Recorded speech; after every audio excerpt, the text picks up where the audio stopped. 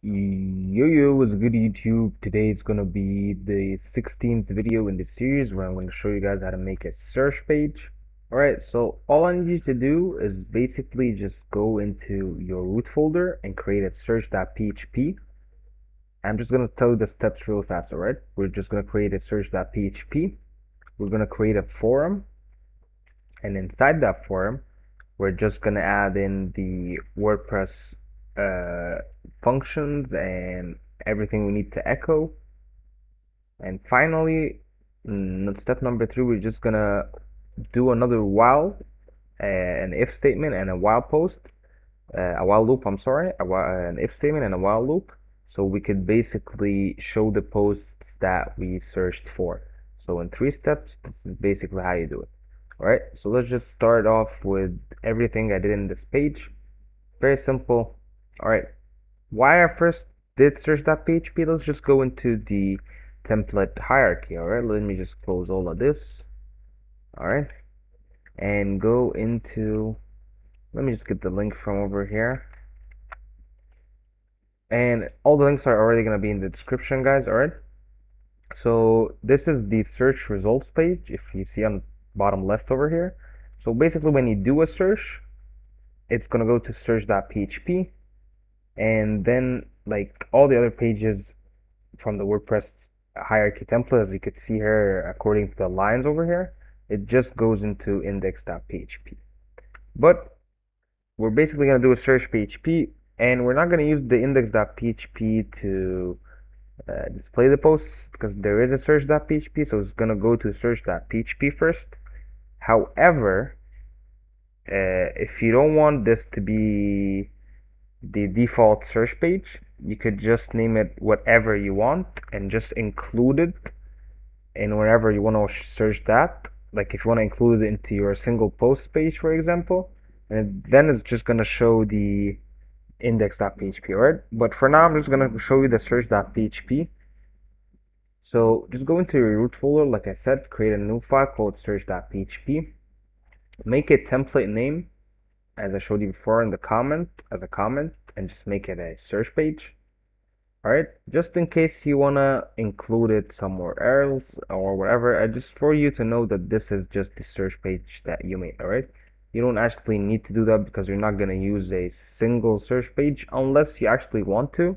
So you could actually do that as well if you want to. You could just use this as a single search page. So let me just do that in the admin page, alright? Let me just go into localhost, WordPress, WP admin. Just quickly, just the page, add a new one. Let's call it search, and then just get it from the template over here. It's gonna be the search page. Publish that, and if we view the page, it's basically just gonna be the search page, just a simple search page, right? This is the simple search page I created. So let me just explain to you what I'm doing right now. So basically, I need you to understand something. This is a basic form, all right? A simple search form. As I said, it's a search form, so basically we're just gonna do a role of search with the method of get, uh, which is basically like this, if you know what I mean.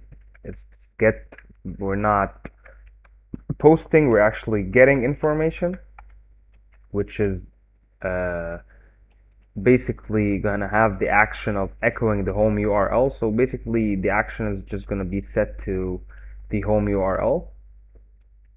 Which basically means that every time somebody searches, all the data is sent to the home URL, so we don't get any errors like for now. And the class, I just added that search form that's from Bootstrap 5, and I also added the div class of input group. Let me just show you what an input group is quickly from Bootstrap 5. All right, if we go into Bootstrap 5's the forums, the input group, we're gonna see a basic example first with an input group of a margin bottom 3, whatever. Alright, so basically it's just placing uh like you could extend the form controls. You could basically, it's just For me, it just basically organizes the input group for me, and you could also do like an input group text, like as you could see here, an input group text. So basically, it just organizes the input group you want, all right? Like, this is an input group, so basically, like if you want this input with this button or with this label, I'm sorry, or this pan, so basically, see, it's just you're gonna do a span with a class of input group text and then an add-on wrapping. So we could actually do that as well. We could just take this class, but I'm gonna show you why I'm not gonna do that because I actually have a little bit of a different uh, type of input group, right? But I have a form label that's basically just a rounded form label. You could do that with a rounded 5. So if you go into, where's my, yep, search page, it's just gonna make a rounded 5. I don't know if you guys see that or not. I just made it from rounded to rounded 5. And the width is at 100. Let me try to make that width at 50, for example. So yeah, the width is now right now at 50. But let's make it 100 because we want to make it 100. And just make it for forum 1 for now. The label is ended, and then here's where everything really needs to be explained. All right, the input that we're going to have here is going to have the type of search with the ID of forum 1. So make sure that the ID over here to match the 4 over here. All right, it's very important. It is not actually 100%, but you could just like do that for now because basically we could just add in this label search. So it's just a label. It's not actually 100% like useful, but you could just add a search, whatever. But I don't need that actually. You could just remove that. Let me just test out my form. Yeah, we don't actually need that. I'm sorry, guys. So we don't need that at all. And basically, right now, like I said, we have an input of type search with the ID of form1 and the class of form control, again rounded. And in the value, I'm getting the search query, which is basically just echoing the search query variable of WordPress. Let me also show that from the, just go into the documents. Always go to the documents, guys. Don't always listen to people online. Like basically, like really go to the documents. This is the best thing you could do. Just go to the documents. All right. So basically, the search query string is passed through the escape attribute to ensure that it's safe for placing in an HTML array. Basically, it's just uh, retrieving the content of the search WordPress query variable, like I said before, and it's passed through the escape attribute over here that we're gonna use, which is gonna be escape attribute X. All right, here it is. Let me show you just the escape attribute X as well, what that is, because I don't want you to get lost. And again, all these links are going to be in the description, but you guys have to go into the codex, just whatever you need is probably going to be here. So basically what this says is if there is no translation or the text domain isn't loaded, the original text escaped and returned. So basically this is just translates the string with something called getTextContext. Alright, it escapes it for safe use in an attribute. So basically what this does, it just translates the string you add here with the context as well and the domain. All right, so let me show you just the translate with get text context. Here it is. It just retrieves the translation of text defined in the context. So basically whatever text you're gonna search for defined here, it's just gonna be returning it with the escape attribute X to make it safe, and then return it as an HTML attribute using the translate with get text context. But as simple as that, you just use escape attribute X to use it, alright? So we go over here, and one last thing, make sure that the name is equal to S. Let me just check out if we search for that, what's gonna be showing that. But I do remember that this was very important. Like if you could see here, like this is just repeating itself, name S, name equal S, name equal S.